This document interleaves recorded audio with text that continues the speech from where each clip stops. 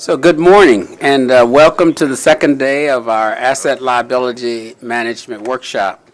Yesterday was a full day of discussion of ALM process and we covered quite a bit. We'll start today with a brief refresh of where we left off yesterday, looking at the candidate portfolios. Then we'll move on to our stakeholder panel, followed by an opportunity for public comment. Finally, the board will indicate to staff their preference for a potential portfolio. And as I mentioned yesterday, with that information, staff will conduct additional analysis and return to the investment committee in December with the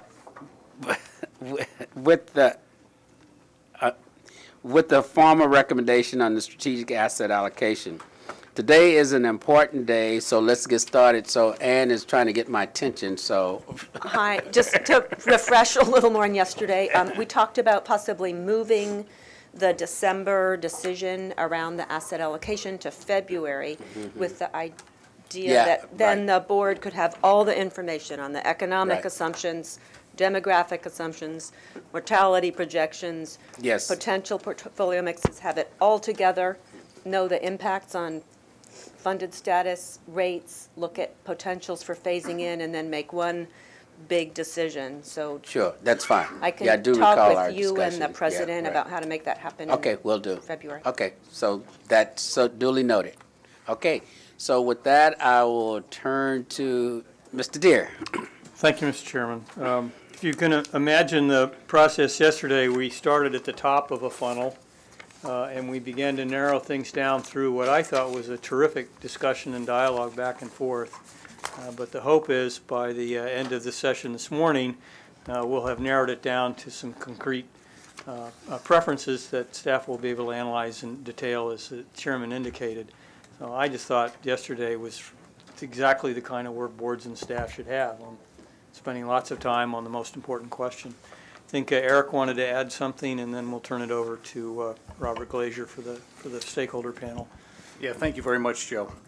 I'm sorry, to Ben, and then to Robert. I missed the signal. Yeah. We all missed it this morning, Joe, so that's okay. Yes. So again, good morning. Eric Bagasin, Senior Investment Officer for Asset Allocation and Risk. We obtained yesterday afternoon some feedback from a handful of the board members that actually was incredibly helpful. So I'm really thankful that we got this. But in that feedback, it was really apparent that I think a comment that I made created some degree of consternation and maybe confusion, particularly in relation to the whole area of hedge funds. So the question had been asked, if the board allocates 0 to hedge funds, what happens? And the way that I answered that question, I indicated that staff would continue to deal with hedge funds as an active risk owned by the staff. That comment is only accurate if you as a board allow us to continue to engage the hedge fund universe and engage hedge fund managers. If you as a board do not want the staff to engage in any activity, you certainly have control of that. And you have control of that through delegated authority. We as staff can only execute and engage in the parts of the marketplace that you allow us to. So certainly the board can stop that action or that activity, not just in relation to hedge funds, but in relation to any part of the portfolio. You have full control over that, over that activity. The comment that I made, I was thinking of it more from the context of, I think, the approach that's been taken at CalPERS, where the board identified a 0 allocation to hedge funds, but the staff is still allowed to develop the program. But that means that the risk of that program is owned, in essence, by the staff. It becomes an active risk of their implementation, of their delegated authority. So I just wanted to make that very clear that you as a board absolutely can either allow or disallow the participation in any segment of the marketplace. You have full control over that. And again, that's carried out and executed through the delegated authority that attaches to your power. You were the trustees of this organization. So I wanted to really clarify that point because I think it was misconstrued and I created some confusion with that, so I apologize for that comment. And Ms. Mather, did you have a question? Yeah, thank you for clarifying that. That is helpful. Do you know at CalSTRS, do they use a beta hedge or do they take it as really active risk? I'm honestly not sure. I'm not positive Okay. as to how Chris Saleman's going to approach that problem. Okay, thanks. Are there other questions, though, or comments in relation to that? Alan? There's no beta hedge. It's just a pure play. Other questions, comments? Curtis, did you have something you wanted to say? Oh, okay, I just wanted to clarify that point before we turn today's session over to Ben, though, so let there be no confusion on that. Yeah, thank you, Eric, for that clarification. So now, Joe, we move on to Robert? Ben. To me first. We're going to get this right after a while. Okay, good morning, committee members. I'm Ben Meng, Senior Portfolio Manager of Asset Allocation. First of all, we would like to thank you for the great comment, dialogue, and questions you asked at the workshop yesterday. You spoke, we heard. To the extent possible, overnight, we added additional information to the deck today to incorporate some of your comments. There are also clearly a number of other questions or issues you raised where we need to do additional work on, which we'll come back to you on a later date. For example, on the efficient frontier, all the candidate portfolio we showed you yesterday ranges from the low sevens to the high sevens expected return. And one of the questions came up yesterday on the efficient frontier. What if we have a candidate portfolio with a lower return? So on that note, later on this morning, you will see, you will have the opportunity to vote on which part of the efficient frontier or which region of the efficient frontier you would like us to do more work on. Also on the low volatility strategy, we'll continue to do research to address the question, does low volatility diversify our portfolio to equity risk, as well as, or how does it compare to ARS as a diversifier? So that's actually a great question. It dovetails into other questions about ARS strategy. So once we step out from the traditional mean variance optimization framework and start factoring in considerations such as liquidity, transparency, income generating ability, and fees, what is the most efficient and effective diversifier to our equity risk in a portfolio? Is this ARS, is this a low vol strategy, or is a GFI or the global fixed income portfolio? So this is a very good question. We'll continue to do research on this and come back to the board. On liquidity, there was a lot of great questions as well. Particularly, we were asked to provide capacities from the different program areas to generate liquidity, such as security lending program, the equity program, and in addition, we'll do more cost and benefit analysis of obtaining a corporate line of credits. So that's on liquidity. Then on the roles and constraints that we had a very good discussion, particularly on infrastructure as an asset class, because the infrastructure based on our capital market assumptions provides very attractive risk-adjusted return profile for the total fund. However, given the market capacity and also the size of our fund, currently we have constraints in terms of ramping up the size of the program. And also a point made by Dr. Deere and a number of other board members that the observation is that the output of the asset allocation exercise in ballpark is dictated or determined by the constraints we put into the mean variance optimization. So on that note, later on this morning, the second voting exercise you will see is that you have the opportunity to vote on each one of the banding constraints that have a direct impact on the output of the policy portfolio. On absolute return strategy, two questions was posed. One was why did we not include a preliminary candidate portfolio with a reduced exposure to hedge funds? So to address this concern, again, later on this morning, you will have the opportunity to vote on the constraints on ARS program if you would like to be higher or lower. So we'll provide you that opportunity later on this morning. The second question about ARS raised was that could we run a better portfolio without an allocation to hedge funds? And the simple answer to that, we don't know yet.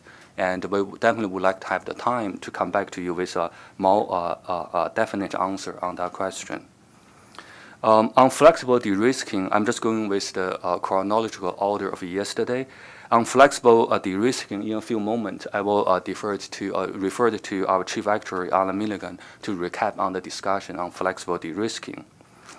On preliminary candidate portfolios, the board asked to provide the discount rate or possible discount rates associated with each one of the preliminary candidate portfolios.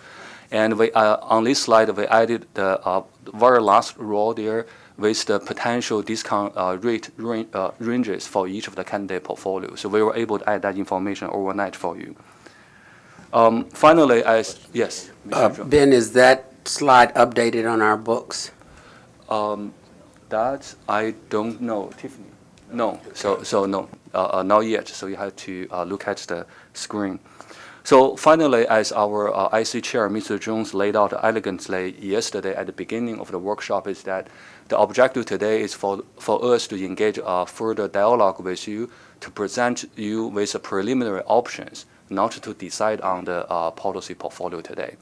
So with that, do you have any questions or comments? Okay, so with that, I turn over to Robert.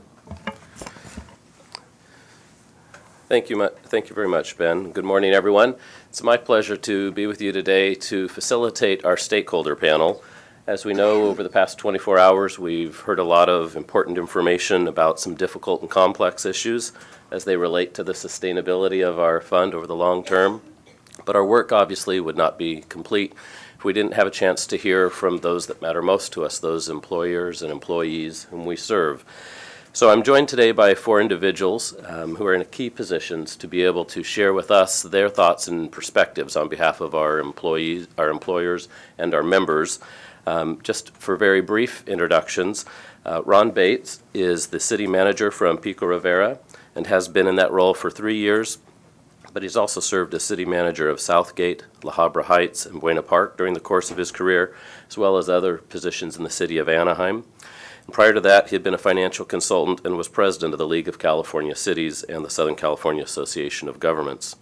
To my direct right is Carrie Corder. She is the Chief Financial Officer of the Cucamonga Valley Water District. She oversees all finance and administrative services, which includes the functions of accounting, customer service, purchasing, and IT divisions. She's worked for a professional public accounting firm and specialized in audits of school district and bank clients. She's also worked for the City of Claremont as the finance manager and the city treasurer. Dave Lowe at the end of the table has been a very familiar face here at CalPERS and in Sacramento. He's the executive director of the California School Employees Association, and he is the 6th executive director in CSEA's history and has been with the organization in a number of capacities since 1981. He also chairs the Labor Coalition, which includes legislative and political representatives from public employee unions across the state, as well as chairing the Californians for Retirement Security. These coalitions represent over 1 million public employees in California and deals with pension, health, and labor issues. And Ron Cottingham is has been the president of the Police Officers Research Association of California, union representing more than 64,000 peace officers. He had been at the helm of PORAC for 10 years, the longest of any of the presidents in the history of PORAC. During that time, he's taken on many high-profile controversial issues from prison overcrowding and to the death penalty repeal initiative. He's a retired deputy for the San Diego County Sheriff's Department and has worked on Chelsea's Law to crack down on predators after the murder of San Diego County teenagers Amber Dubois and Chelsea King. And he also had a hand in developing Megan's Law that allows the public to see where registered sex offenders live. I hope you'll enjoy this panel that we'll have for you today. It's meant to be a dialogue. We have not asked for formal presentations, but we would like each of our panelists to sort of start out of the gate with just a little bit of their perspective, and I'll throw some questions to them. They'll engage in dialogue with one another and hopefully with all of you as board members and staff.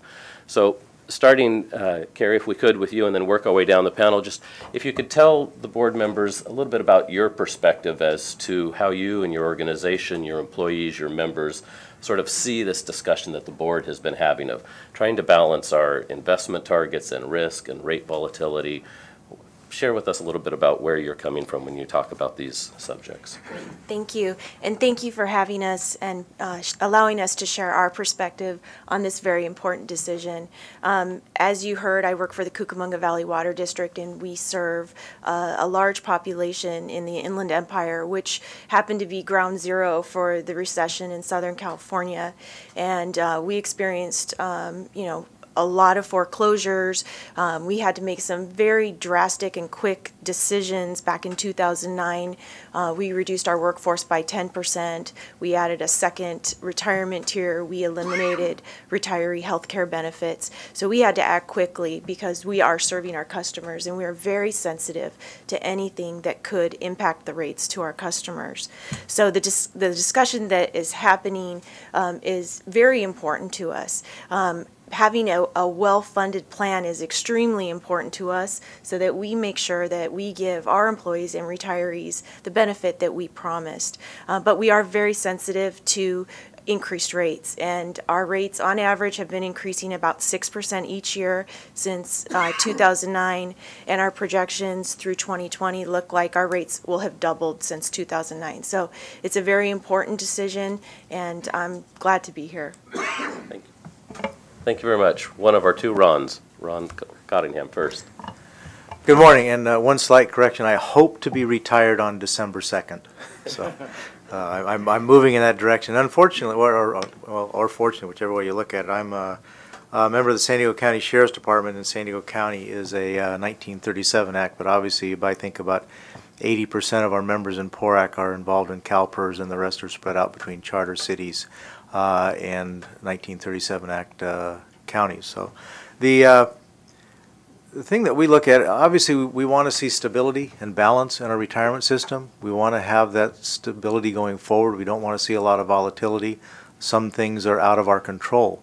One of what we look at from our perspective is we are an umbrella organization, a union of unions, and all of our members are suffering right now. They're still locally kind of recovering from this last recession, not fully recovered yet. As coming out of that and making a series of concessions at the bargaining table with their cities and counties since 2007, when we really started getting hit at the bargaining table. That's been going on. That is still going on, and now we are faced with PEPRA that came in 2012. We haven't seen the full effects of that as the new employees are coming in and getting hit with a 50% cost sharing, and the current employees are negotiating a higher share of cost sharing, where in one of our cities the employees actually agreed to pick up their 9% already plus 11% on the city side, so they're giving 20%. We have some cities that are charter cities that are giving 22 to 26%, and one of our counties that's giving 26% already.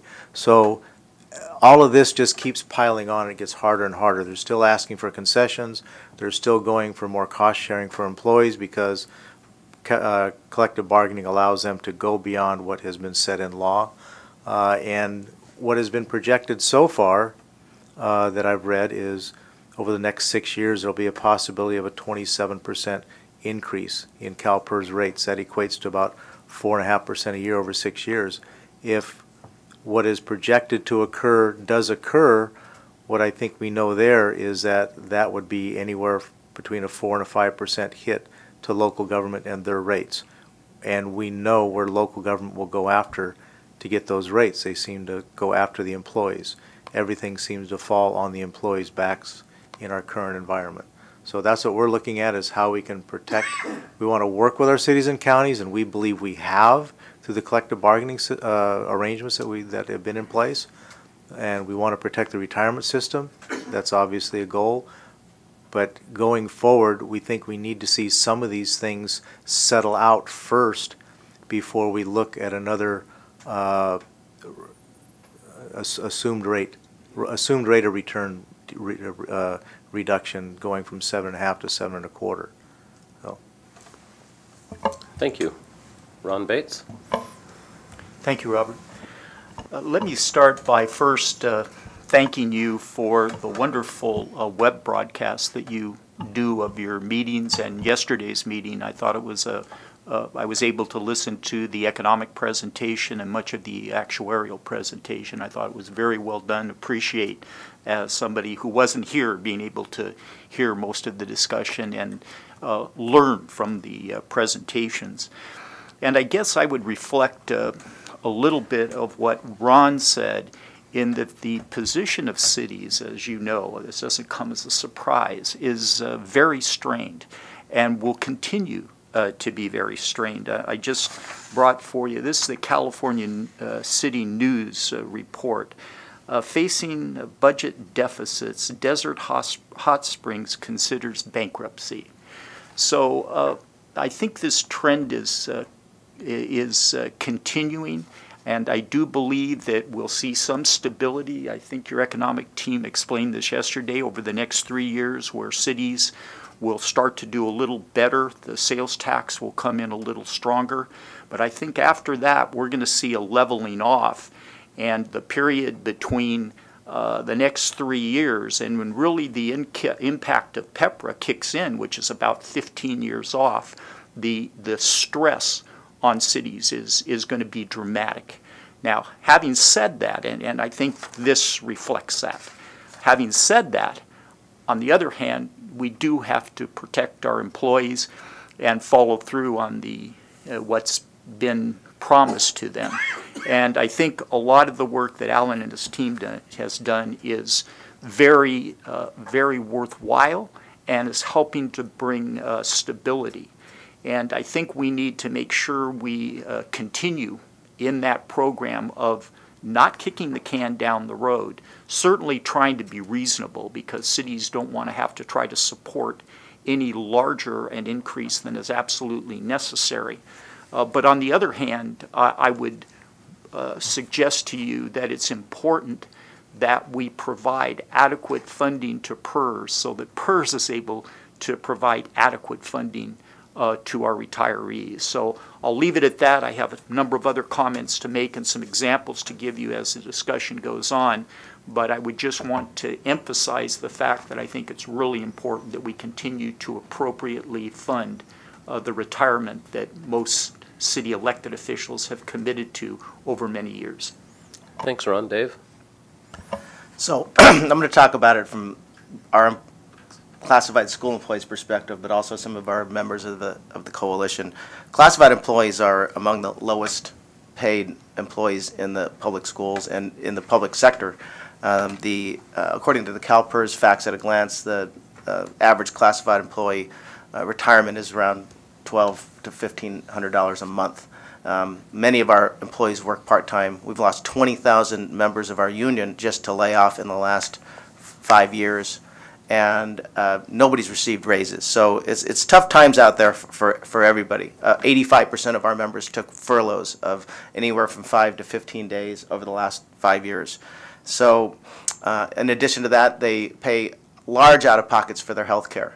And it's not an unusual situation for a paraeducator in the classroom or a school bus driver to sign their paycheck over to the school district for their share of health care.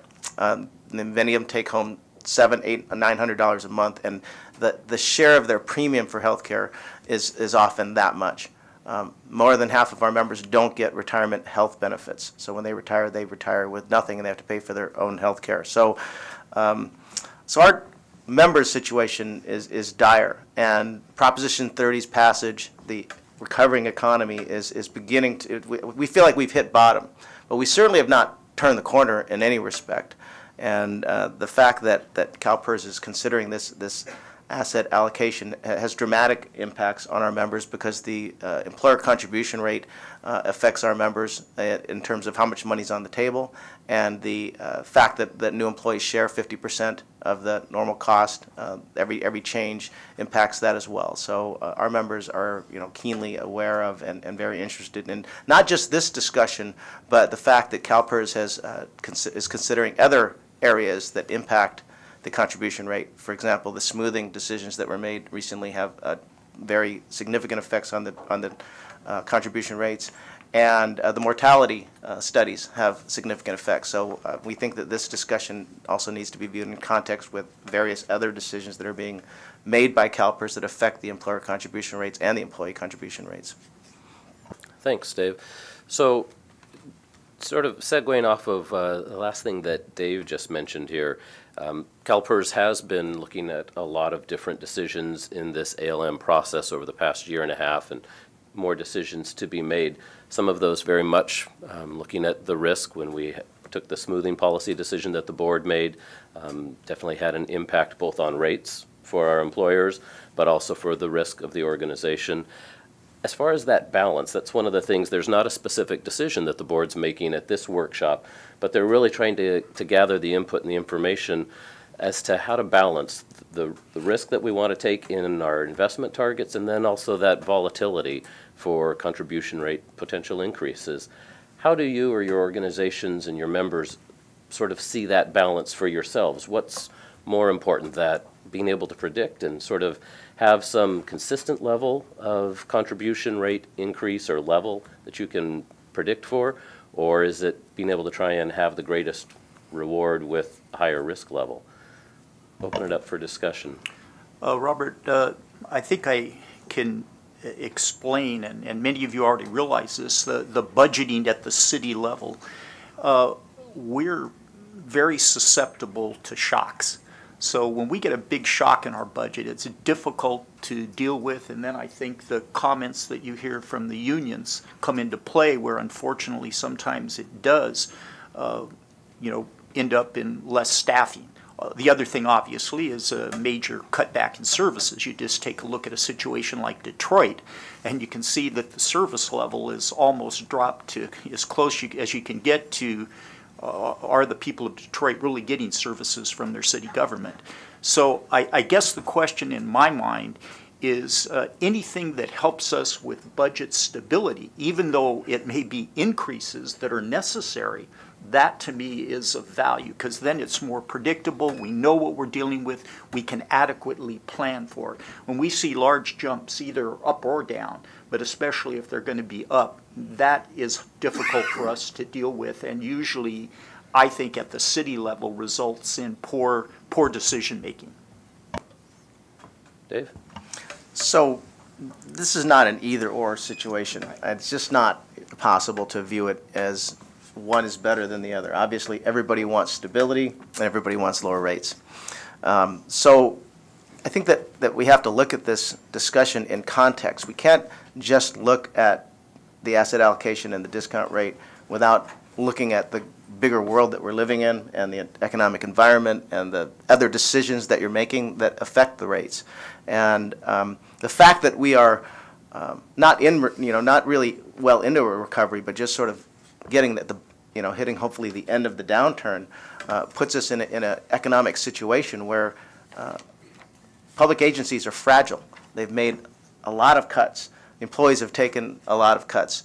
And as the economy recovers, it is important to have a certain level of predictability.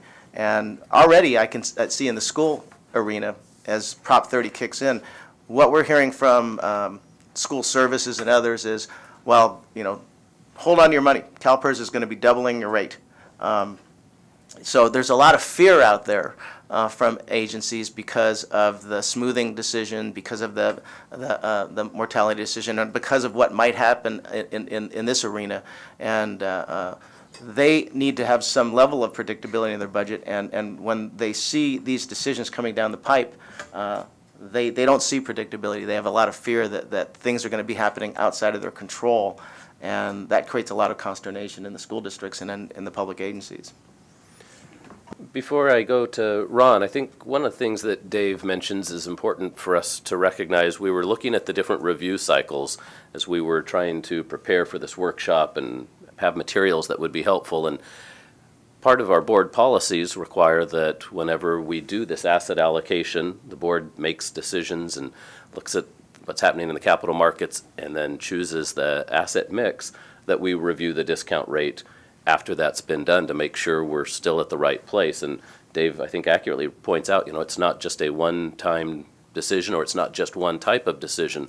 whenever we have the economic assumptions, then as part of that, the discount rate is also reviewed. So just looking back in the last 9 years, the discount rate had been reviewed 5 times, but it's not just that that's being focused on here today and as part of this ALM timeline over the 2 years. It's really that balance of where's the right place that the board wants to be at when considering the needs of our members and the needs of our employers. So there is that consistency to be able to plan, but sort of a fairness that there's not so much shock that hurts any one individual.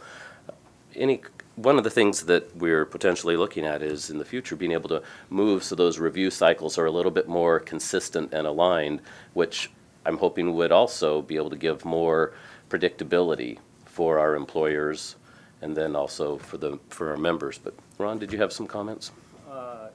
Yes, actually, when you talk about the discount rate, I mean, looking at some of the material that I had, I was at a meeting yesterday of a coalition of law enforcement organizations throughout the state, different coalition other than PORAC, and but I was sent some information, and in that it looks like in the last 8 years you've lowered the discount rate twice, and now while you're not there yet, you're exploring that, and every time you do that, that has an adverse effect on us. But one of the things that in a roundtable discussion we had, and again, as I emphasize that our members have been at the table finding out how to take less pay, how to give more back, how to pay more for health care, plus now with PEPRA paying more for their normal costs. One group, actually only 2 groups reported raises. One is getting 1% over the next 3 years. One is getting 1% a year for the next 3 years. So we can see that as we're crawling out of this thing, we're not crawling out of this in leaps and bounds. So that's kind of difficult also. But everything I'm not a financial expert or wizard or anything, but everything I've heard about CalPERS since I've been up here and involved in this is that you're projecting long range. And I'm going to steal something from Dave that he said recently about what is occurring now with the smoothing that's been done and the potential 27%. You're looking at changing mortality information and now changing the discount rate. So right now in one fell swoop there's going to be a triple whammy. And where is that going to be felt? That's going to be felt in the pockets and the funding and the budgets for cities and counties throughout the state. But where are they going to go to get the money? They're going to go to their employees. And that's what we have to look at. We want to be partners. We believe we have been partners, doing everything we can. But it's like, how many times can you go back and you look at the city of San Jose and what Mayor Reed has done there, and a department that a few years ago was 1,500 police officers in the city patrolling and working that city is now right down about 1,000. And if you take out the number of employees that they have injured and out on disability, it's about 950 that they have to actually patrol the streets. And in some of the other areas that we've been hit like that, like Vallejo, San Bernardino, Stockton, they're all now trying to hire officers because they took such a hit in officers leaving. The city of San Diego, there's still about, they reported yesterday, there's still about 300 officers short of being up to a full contingent. This also impacts cities because it impacts the safety of your citizens. If it impacts the safety of your citizens and your businesses, who's going to want to come into those cities and do business and shop because they don't feel safe and they don't feel covered? And I guess maybe we're beating on the same horse or whatever, but whatever you do here is going to adversely affect the cities and counties. Whatever adversely affects the cities and counties is going to adversely affect the employees. It's doubly devastating on a current employee that's been there, that's had a certain situation. New employees, they can come in with their eyes wide open, hopefully, and be able to realize what situation they're going to be coming into. But what we're looking at now is things that will actually, all these rates, all these reductions, all these concessions, that actually affect the employee that's out there currently working, believing they worked under a certain agreement, and now those agreements are slowly, not slowly, they're actually rapidly being eroded. So. Thanks, Ron. Carrie? Well, from a perspective of a finance person who has to actually balance the budget and make the rate case, predictability and stability is very important to us. And I definitely appreciate the advance information we've been getting on our actuarial reports out to 2020, this is key to us. Besides purchasing raw water, our employees are our second highest cost, and our CalPERS payment is our #1 benefit cost. And so we've actually created, and we're presenting to our board tomorrow night, a wage and benefit model that is very detailed, that goes out 30 years, so that we can put the information that we receive into this model to see if we're going to have any surprises going forward.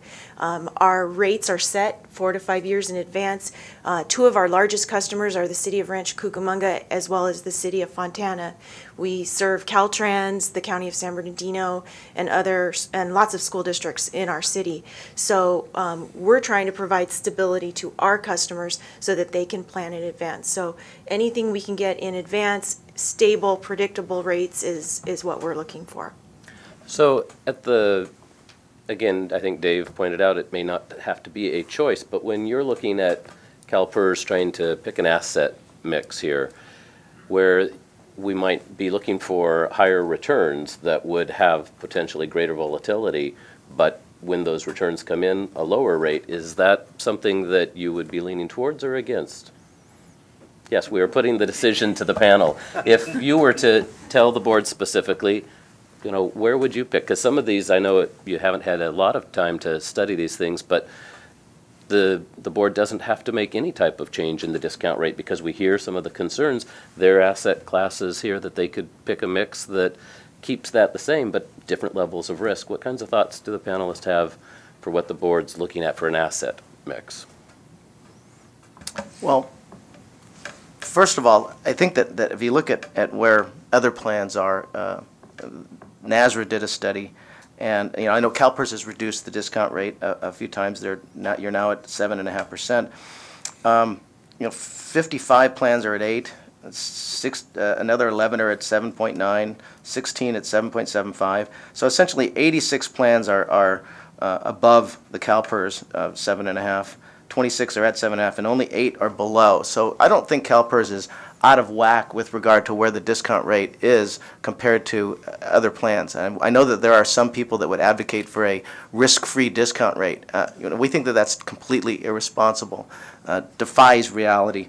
And there's also what type of risk we're trying to mitigate against. My understanding is that there's in some respects there you can try to mitigate against another economic downturn like we just had, this 2008 economic downturn, which is the biggest economic downturn since the Great Depression. So it may need, hopefully it'll be another 70 years before we have another economic downturn like that. But so dramatically affecting the discount rate to mitigate against that type of risk, I think, is not necessarily where our members feel the CalPERS board should go. We do want. We don't feel like it makes sense to chase higher returns and increase the risk substantially. We believe the CalPERS position today is a reasonable position. It's a reasonable balance of risk. It's a reasonable balance of dealing with volatility, and we don't see any really significant evidence that has been presented that shows that CalPERS should be changing the asset allocation or the discount rate at this point.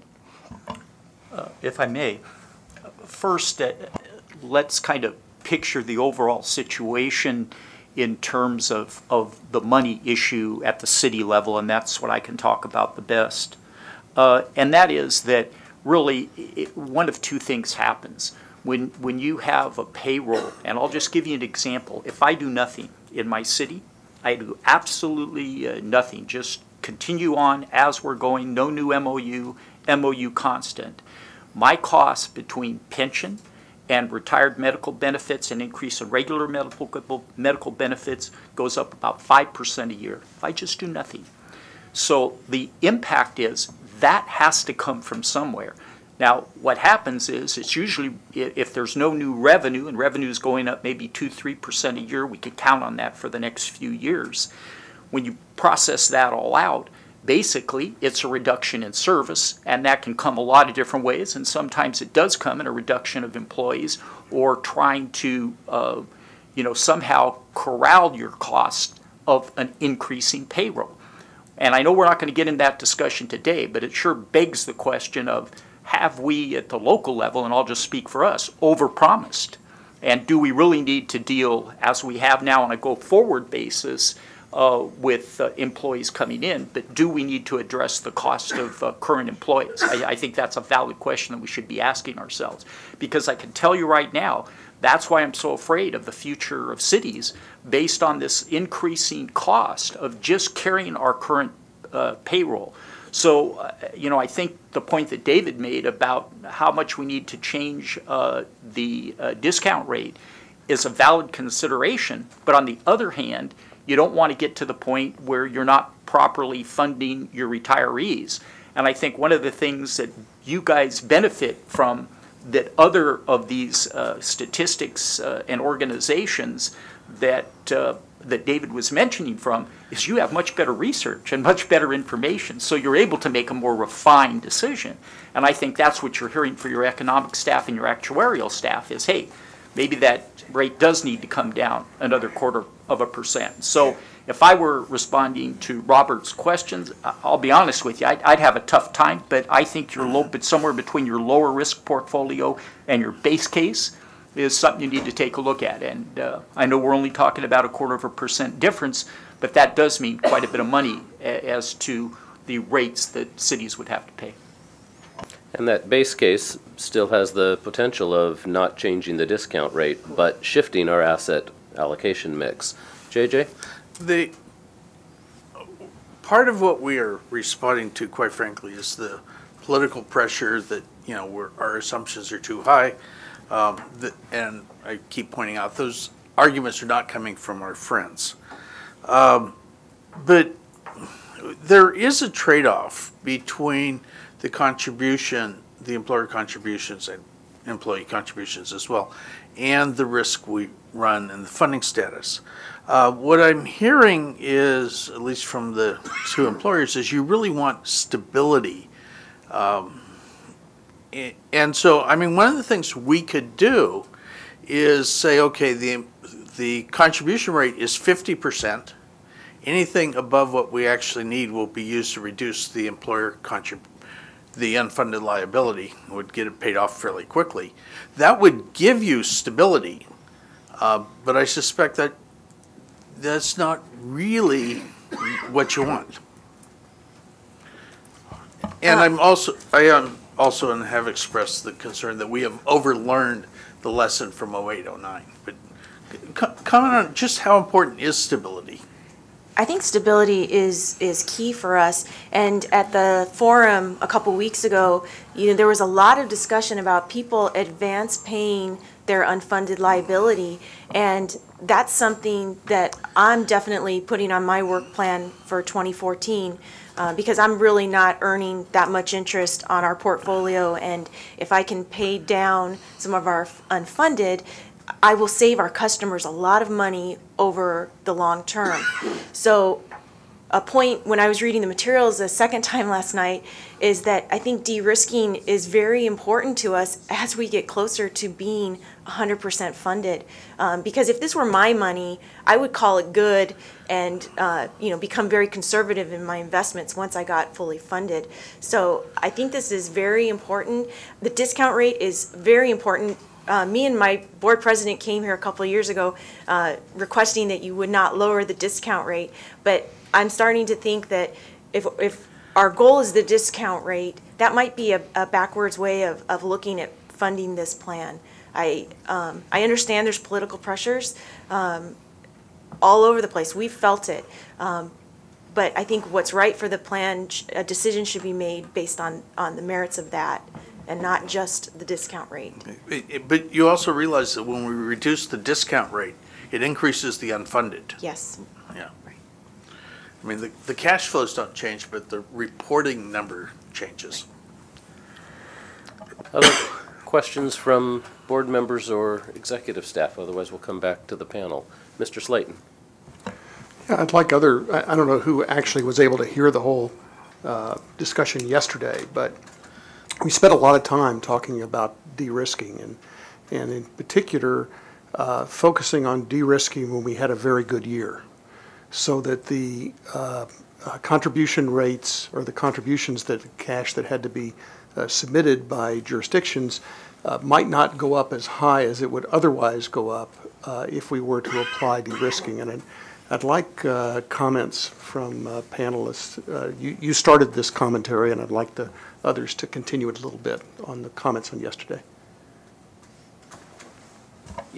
We think that that's a legitimate discussion. You know, JJ brings up a point. We could de-risk many ways. I mean, we could ask employers to pay a huge amount now, and bring us to full funding, and we'd break every budget in California, and everybody would be in San Bernardino's shoes. So obviously, you know, risk comes with a cost. You know, de-risking comes with a cost, and you know, you talk about if it was your own finances. Well, you know, you wouldn't be paying your home mortgage down when your income has just dropped and you've just taken furloughs and you don't have enough money to put food on your table to send your kids to school. So what you do is you start paying it down when you get more disposable income. So it just seems to me that you do this asset allocation review in cycles, and you have to take into consideration the cycle that you're in when you make some of these decisions. And as I said earlier, you know, we're in this particular funding cycle right now. We're in a particular economic cycle. We are dealing with the mortality and the smoothing decisions. So you can't make an asset allocation and discount rate decision in a vacuum.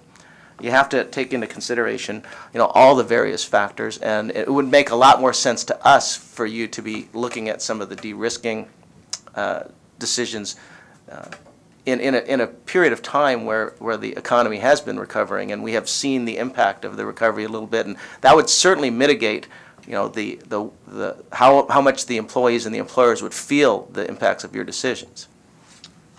I just want to make sure I understand what you said, because we were talking the other day yesterday about taking advantage of a particular high return year to get a chance to do some de-risking in that moment. And what I hear you saying is take a longer view of what the overall economy is doing before you do that. So I just want to make sure I'm communicating. I think both strategy are worth considering. I mean, okay. I think we're not saying don't take advantage of high return years to try to mitigate, you know, risk. That makes sense as well. You know, the devil's in the details there. I was able to hear most of the presentation yesterday, and just for a simple answer, I think the concept of de-risking when you have your better return years makes sense, and again, contributes to what Kerry said earlier, helping the overall stability. So we won't see any big drops, but on the other hand, we won't see any big increases. Ron, any thoughts on the de-risking issue of?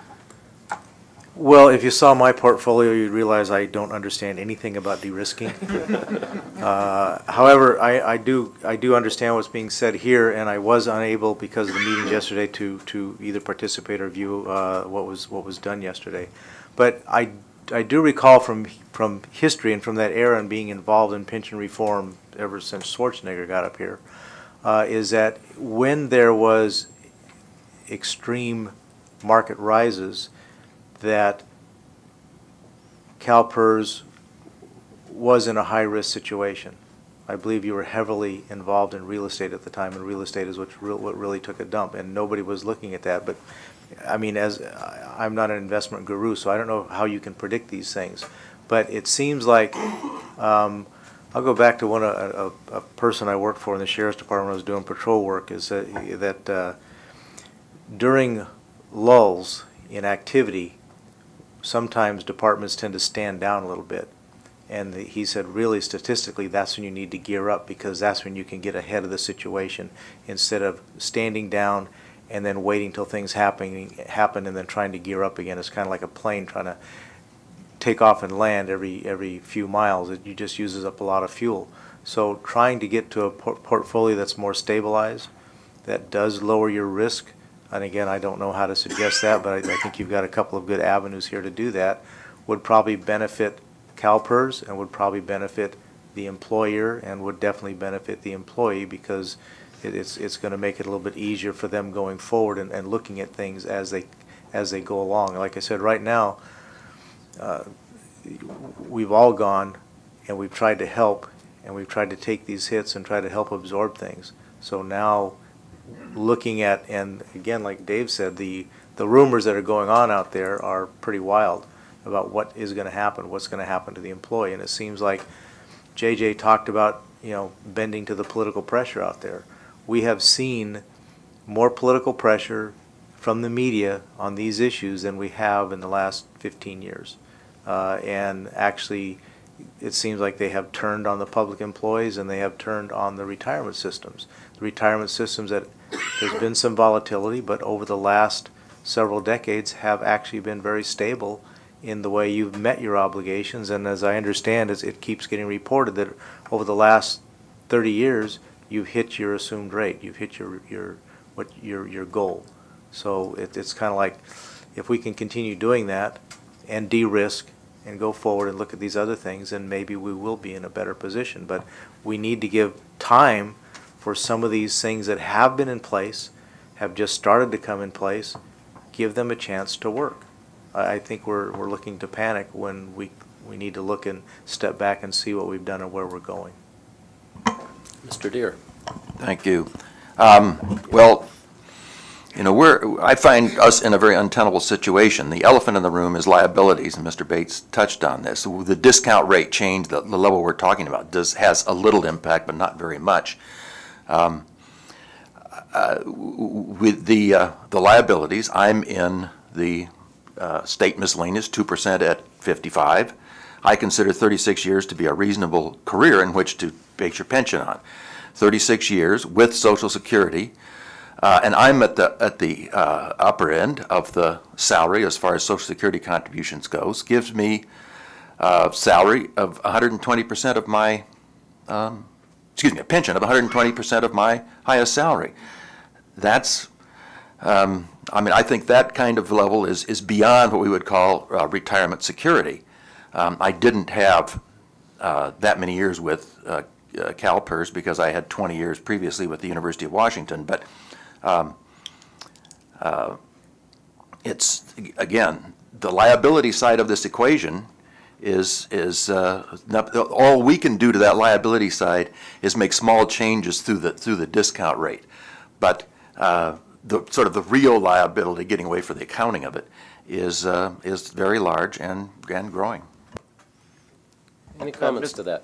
I'd just like to respond to a couple things to that. First of all, not everybody can work a 36-year career. If you're working as a carpenter and a groundskeeper 36 years, your body starts to wear down, and a lot of people in some of the public service jobs work in very hard blue-collar jobs. Secondly, if you're a classified employee, over 50% of our members work part-time. So if you're working 4 hours a day, you got to work 2 years to get 1 year service credit. So that means you have to work 72 years. I don't think that's going to happen to many of our members.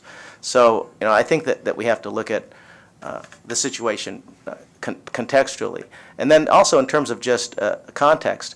If you look at 1980, back the last time Jerry Brown was governor, CalPERS was funded at about 55%. So we had an unfunded liability of 45% in 1980, and the employer contributions were at some of their highest points. For the schools, it was 13.04%, and over time, between 1980 and today, we had a point where we were superfunded, had more than 100% funded, and the employer contribution rates went down to zero for about 5-6 years, and employers took pension holidays. So I think it's just important that we don't look at the situation we're in today, and because of the people who have been very critical of pensions, that we allow them to sway the discussion so far to the other side that we react in ways that are not long-term responsible. I'd like to comment, because you're right. We're addressing the elephant in the room, and it would be nice if most of the employees that are working at the city level that are full-time fit into the category that David just explained. Unfortunately, when I look at my city, most of our all of our employees are basically miscellaneous employees at 2.5 and have careers, even in public works, well into 20, in fact, I just gave last night 7 awards for 25 years of service. Those are all what we call orange shirts, our line employees.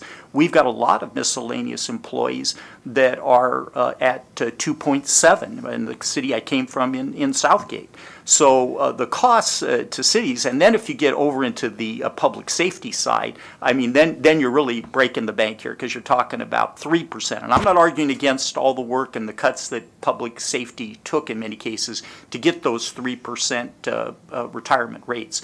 But that's the elephant in the room. That's what's driving these costs for cities up. You know, as I say, in our case, at 5% a year that are just unsustainable. Something has to give. Either cities go bankrupt and we realign it through that process, which we're going to see the outcome from here, I guess, when we decide what happens in Detroit, or we start dealing with the elephant in the room, which is we probably made some mistakes in 1999 when everybody jumped on that accelerated pension bandwagon and promised things that are very difficult for us to keep now. Other comments, questions to that? Thank you, Mr. Deere. So the last question then that I want to throw out to our panel, so we'll have some time for public comment from those in the audience, is just sort of trying to wrap up and summarize the advice that you would give to our board members in that context of things have been difficult. We've had difficult times. It's a difficult environment. We all recognize that, whether you're the member that has made significant sacrifices and had cuts and furloughs, or the employer who's dealing with these straining budgets. As far as your advice to the board in this current environment, looking at the decisions that the board has made and the things that the board will continue to look to in the future, the risk levels and the rate volatility, the contribution levels, any final thoughts that each of you might be able to share from what you've heard with the other panelists and the board member comments? All right. So I think we've been playing catch up for the decisions that have been made in the past, and you know, we're facing the new smoothing and amortization methodologies. GASB is also requiring us to make some big changes in our financial statements. And I'm in a good position in that I'm in a healthy organization, but around me there are organizations that are struggling. So these are a lot of decisions for either a healthy or unhealthy organization to make at one time. My recommendation would be, or my suggestion is, these changes need to be moderate and made over a period of time.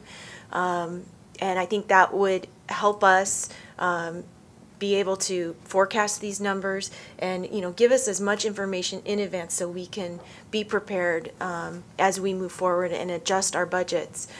Because for sure, for a special district, a water district like us, we do not want a raise in our employee benefits to drive a water rate increase. That is unacceptable to us. So we need as much lead time as possible so we can, you know, be flexible and move things around in our organization. Thanks, Carrie. Ron? Well, Carrie's organization has, for lack of a better term, sort of the luxury. If they get a employer internal cost increase, then the rates go up to their customers will yell at them. But the only thing we can do is, if we get these things, is we have to go back to the table and they have to go back to the employees. But I do want to touch on something that George said. When the great majority of my members and school employees, I'm not sure about the part-time workers, we aren't in Social Security.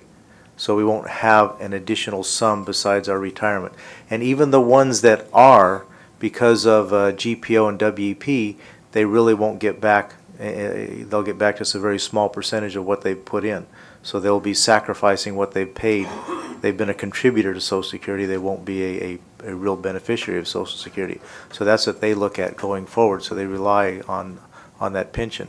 And only 1%, this is a number that Ron Sealing threw out one time in a presentation, that in the safety side, only about 1% ever reach a 30-year career because of the things that go on. I've been very lucky. I'm in a 40-year career. But I think being on full release to PORAC the last 10 years has probably saved a lot of wear and tear that I otherwise would have had on the street. So that's probably helped elongate my career.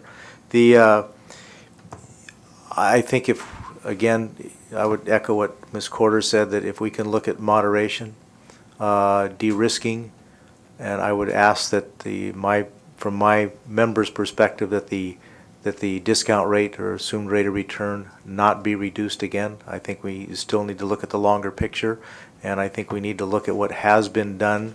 Again, as said before, we have PEPRA, we have higher cost sharing going on. These things need to have a chance to play out before we take a drastic step. We need to take a more moderate, well thought out approach going forward. Thanks, Ron. Let me just reiterate what I kind of said earlier, and that is I'm kind of somewhere between the base case and the lower risk approach.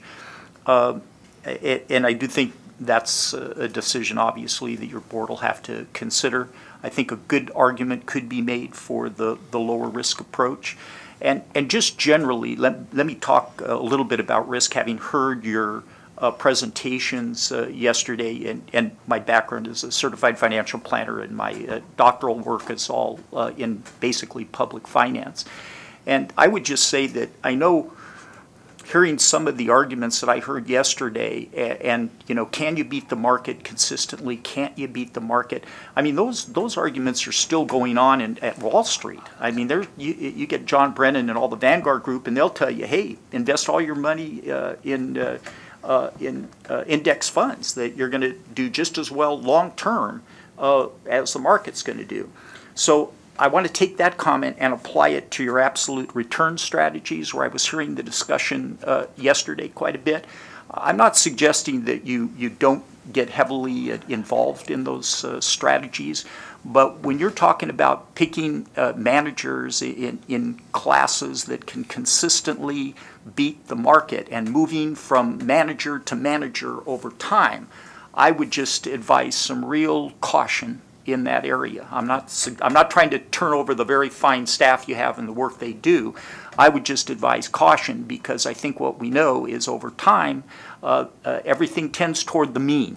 So to beat the market over time, these managers have to be very good, have to be consistently very good, and your staff has to find them at the right time when they're peaking and not going down. So I guess I would just advise real caution in that area as you go from 0 to 1 or 2% in that area. So thank you, and thank you for inviting us to the league to participate today.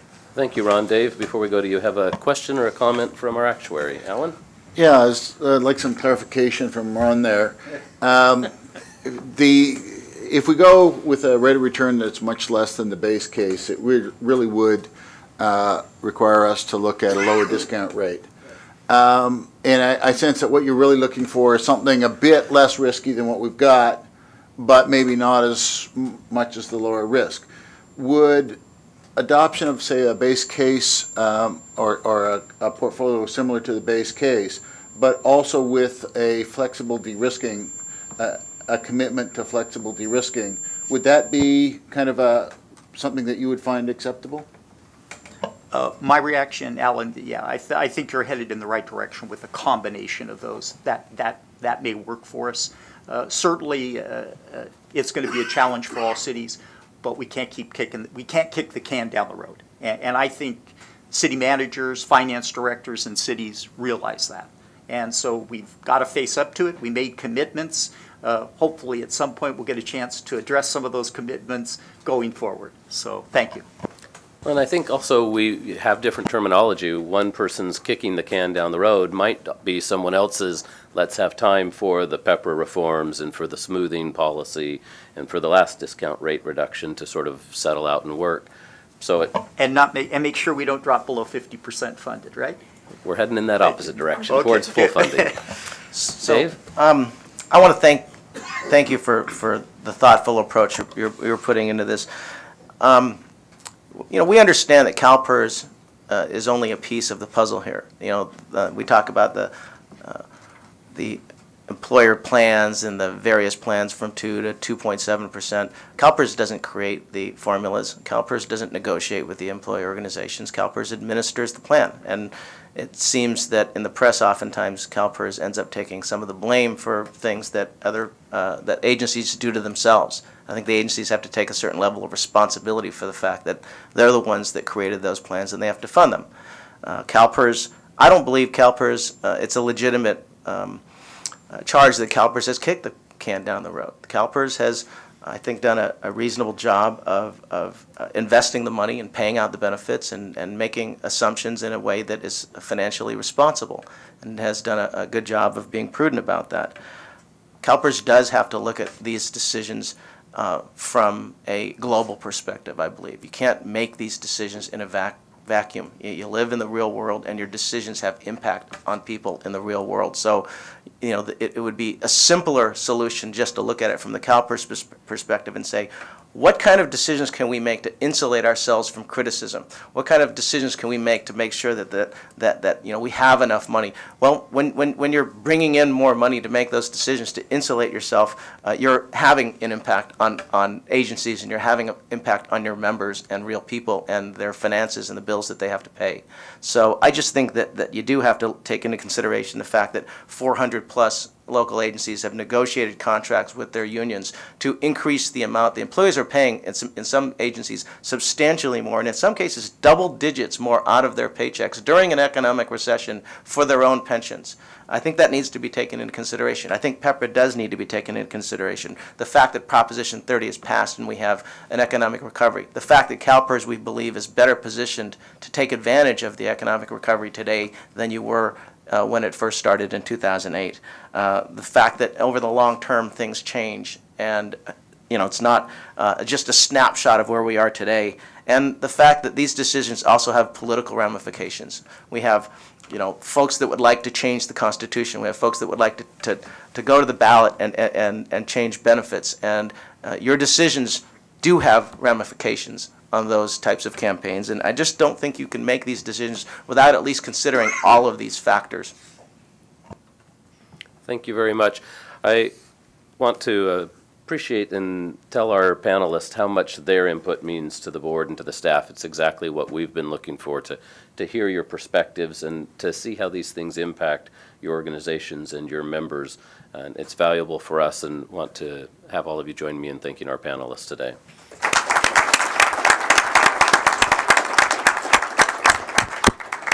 At this point, we have time for public comment, and I have them. Go ahead. Yeah, thank you, sir. Yeah, we do have three individuals that have requested to speak, but before I call on them, I just want to get a clarification. Maybe Dave knows the answer, but Ron, you mentioned that classified employees in school districts are not in Social Security, but I recall in the late 60s, school districts were given the option to allow their employees to join Social Security, and no LA Unified did, so every new employee after that date had to go into Social Security. And I'm just wondering, is that a statewide situation? It varies. I would say that probably 80% of the school employees are in Social Security, about 20% are in districts that opted out. So it's really firefighters, police, and teachers are the three categories that are not in Social Security. Okay, thank you. I think in my comment, what I said today was I'm not sure how many of CSEA employees are in Social Security. Right. I know in safety it's very Sure. few, Right. and I think teachers, most of the teachers are not in Social Right, Security. unless they had a previous job where they were Yeah. in. Yes. Okay, thank you. We have three people, and I'm going to ask the three individuals if we could, Ben, Alan, and Cheryl, if we could use those 3 seats to allow the public speakers to come up, and that will be Randall Cheek, Mark Klein, and Denick Murphy. If you could come to the front and take those 3 seats.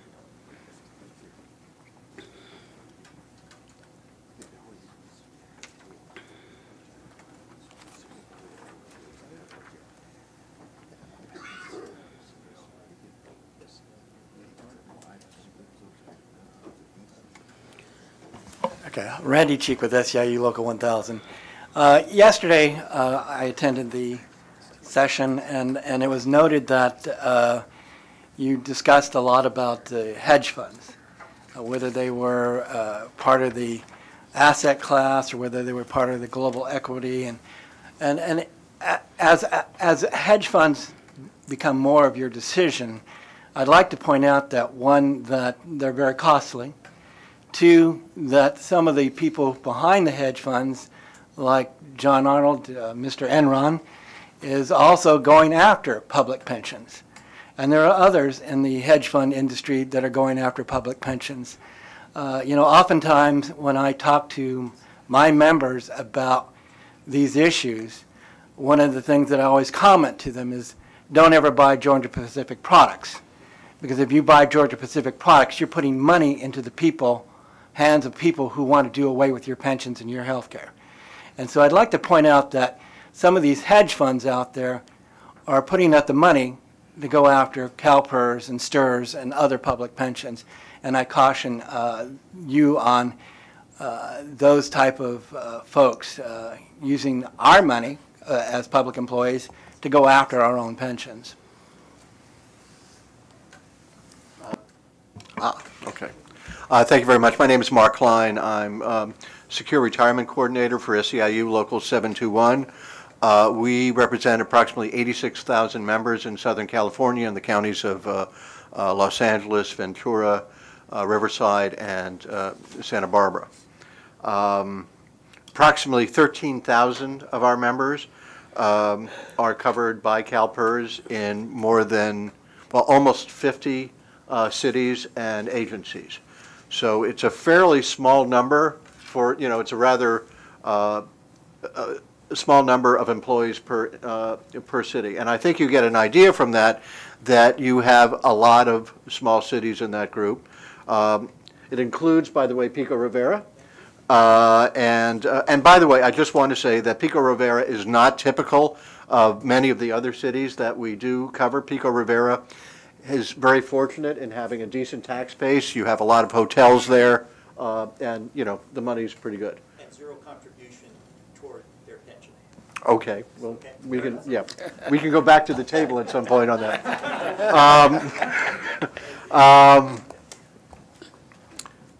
Remember, every time that you raise employer rates, either directly or indirectly, you are raising employee rates. You go back to the bargaining table, and we always are going back to the bargaining table, and the employer is going to try to push as much of that as they possibly can on employees. So it is an utter misnomer for you to think that, well, this is just affecting employers. It affects all the employees.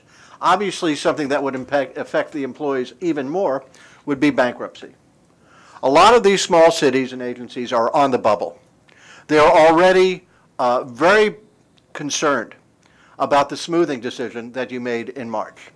And they know that they can foresee that with, I think it's is it 2014 or 2015 the smoothing kicks in? You have 7 years of increased employer contributions of 50%. Again, that's going to come to the employees. And some of the cities are not even going to make it past that. If you lower the assumed rate of return, in addition to the smoothing change that you made, you are creating potential chaos in a lot of small cities, which means a lot of employees. Sustainability is a two-way street. I've said this before. It's a two-way street. It's not simply the sustainability of the fund. And obviously, all the political pressure is on CalPERS to become fully funded. And I understand that, and it's a lovely day when that happens. But when CalPERS was not necessarily fully funded, didn't really have a hell of a lot of problems paying the benefit. And they were able to pay it off on a timely basis as was necessary. Clearly, you want to lower the liability. But there are other aspects to that as well. Let me just check my thinking. It's not just political pressure, really, that's been going on. We have seen political hysteria out there, really, since the crash.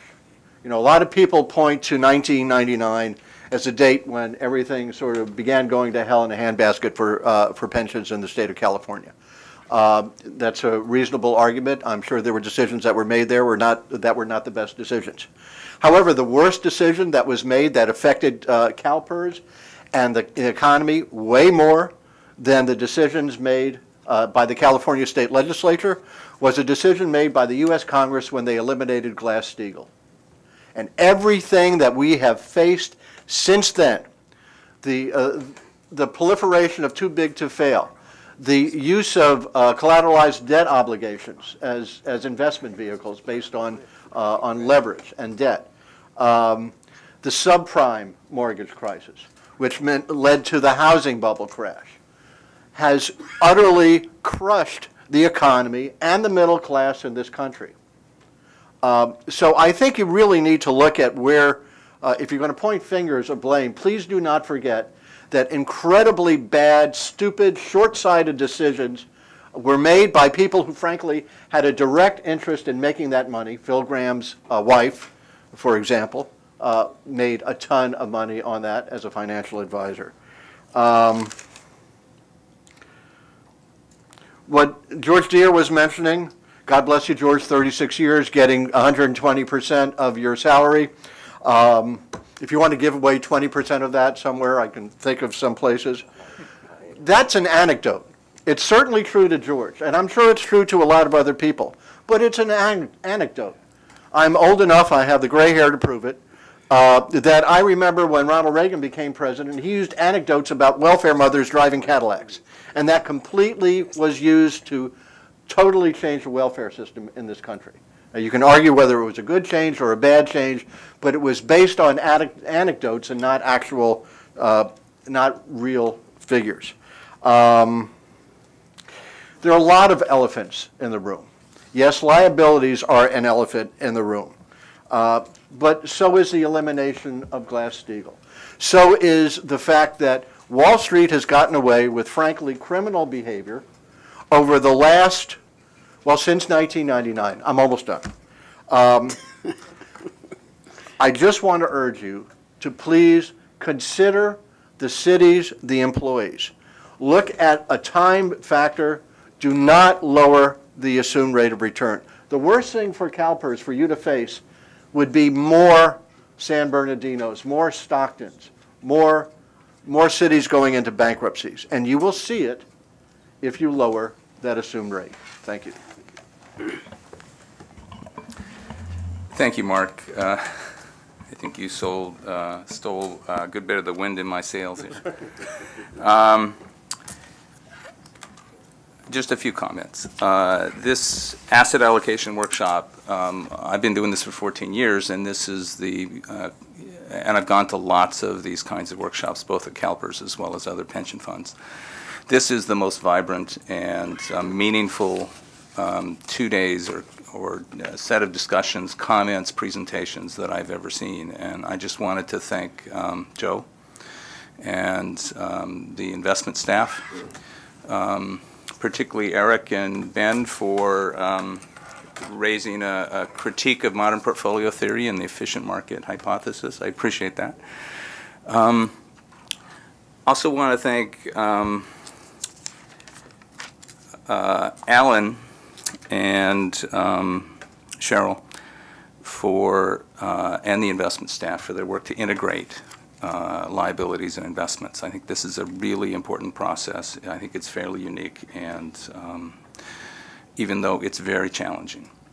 I also want to suggest that perhaps Alan have a bell someplace near him so that every time he says we're going, this may increase employer contributions, that the bell rings and he says, oh yes, and employee contributions too. Those of us on that side of the table are very aware of that, and as Mark suggested, our members are getting killed at the bargaining table. Not that employers don't have meaningful challenges as well.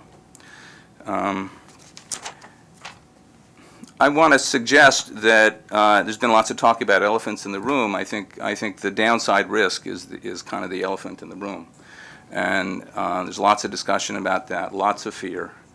That goes back to the finance industry in 2002 and 2009, and actually many years before that, going back to the repeal of Glass-Steagall, bringing down the economy. that's a fact. Henry, you've asked, why aren't more people going to jail? I mean, it's a real important question. There have been several references to investment beliefs in the investment beliefs that you recently adopted this fall that I think are a hugely meaningful document and guide for CalPERS investment decision making. There's a sustainability belief in there that talks about it talks about the financial markets, and I would hope that the board and the staff over the coming months, as you have opportunities, will continue to integrate those investment beliefs into your decision-making process. In that view, the elephant in the room, I think, deserves particular attention. The downside risk so feared is really the fear of unregulated finance market players bringing down the economy again. And I think that perhaps, well, I would suggest that we all have an obligation not only to do good asset allocation decisions, but also to really focus and make a priority everything that we can possibly do, all of us. And I think CalPERS has a platform here to be a national and international leader, to make the markets make market safety and soundness a priority. And that means resources. That means, figuring out how you have the best representation in Washington, D.C., and I would even suggest that having staff members, board members, and others go to Washington, D.C. and meet with members of Congress to make the case. Doing everything that we possibly can to make the market safe and sound will go a long way towards that downside risk, which I think is, again, the elephant in the room. It's the finance industry. So with that, I just want to thank you again for a meaningful 2 days. Thank you. Okay, thank you very much. And again, we want to thank the panel for their participation and very good information and good dialogue. So at this time, why don't we take a break for 15 minutes.